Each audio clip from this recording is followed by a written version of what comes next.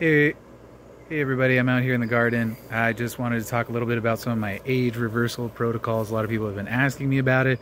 So I'm gonna start posting it on my fan page on Facebook, my personal page on Facebook, and also on my YouTube channel, Zach Nasser, Celebrity Fasting Coach. So what I want to talk about is the Sirtuins and Dr. David Sinclair. Dr. David Sinclair was able to reverse the aging of rats using basically a type of gene therapy that activated these genes called Sirtuins. So Sirtuins silence certain genes that should not be activated and activate certain genes that should be activated. So all of your cells have the same DNA in them, but some of them become skin cells, brain cells, muscle cells, bone cells, etc.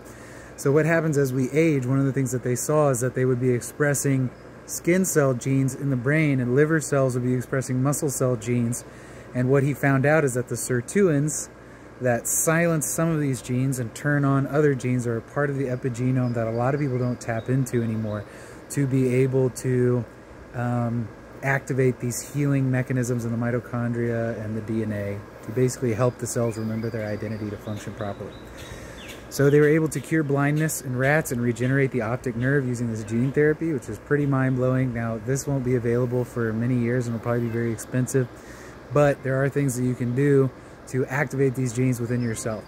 Okay, so one of the things is fasting, another one is exercise, another one is heat exposure, another one is cold exposure, and then another one is xenohormetics. So what is xenohormetics? That's the fifth one. Xenohormetics are things that we eat externally, foreign compounds that we eat that trick our body into thinking hormesis is happening. So typically hormesis is like I do exercise or fasting or a sauna or a cold bath, and that stress has a positive effect on our bodies. So there are certain compounds like resveratrol in wine or red grapes that are released whenever they don't get enough water. This is why or other stressors. Wild blueberries also have a lot of these pigments in them, and when you stress them out more, they create more of those pigments. So for example, when we're making red wine, you want to give the grapes no water for a certain period of time before you harvest them, because they're going to create more of those pigments. So when we eat these, our body thinks, oh man, we're going into a stress state. There's going to be a famine, there's going to be a drought, we better tighten up our belt and make this function, make our body function a lot more efficiently so that we can get through these hard times. Okay, so most of the time we're in air conditioner or heater. Most of the time we have plenty of food, or at least enough food, because we can get a lot of calories for very cheap now. And a lot of times we don't exercise, or if we do, it's not that strenuous. So this is the other part. There's the missing piece of the equation, because the Sirtuins are very important, but what if you say, oh, I exercise and do sauna and exercise and I'm not slowing down my aging? That's because the fuel for these genes, Sirtuins, is called NAD+, nicotinamide adenine dinucleotide. As we get older, it slows down, and in our skin we can lose up to 50% of our NAD. So I put NAD+ on my skin, and I put NMN, nicotinamide mononucleotide, which is a direct precursor to NAD, and NR, which is nicotinamide riboside, which is another precursor. So if you want to know the products, I do a face cream by Renew by Science, and then a body lotion, Renew by Science.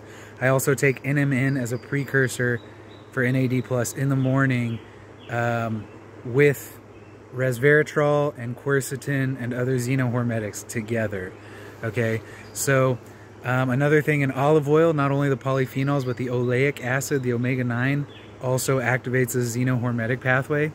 So I'll tend to take olive oil, my resveratrol, red wine extract, quercetin, EGCG from green tea. I'll take that all together with some bioperine, so black pepper extract, to absorb this, to absorb all of that stuff, and to have the NMN with it to stimulate the Sirtuins. And then I fast, then I exercise and do heat exposure, cold exposure, that kind of thing. So right now I'm doing a 2-day fast with basically just electrolytes and water. And I've done some cold exposure. My exercise is just going to be walking only, maybe a little bit of yoga. And then I've been putting the NAD precursors on my skin. So that's what I'm doing for today. But so NAD/NAD precursors, and then the 5 xenohormetic stressors. So that's exercise, fasting, cold exposure, heat exposure, and xenohormetics like resveratrol and quercetin. So that's the basic rundown of it. There's a lot more that I'm doing, like I'm using Whoop to track my progress and my sleep and recovery and things like that, which I highly recommend. I'll get more into that on other things. I'm also doing some other anti-aging supplements and technologies to help regenerate collagen in the skin, in the joints, in my gums, all kinds of things. Yeah, my teeth have been getting a little better and I'm looking for some new whitening stuff. I'll talk to you soon.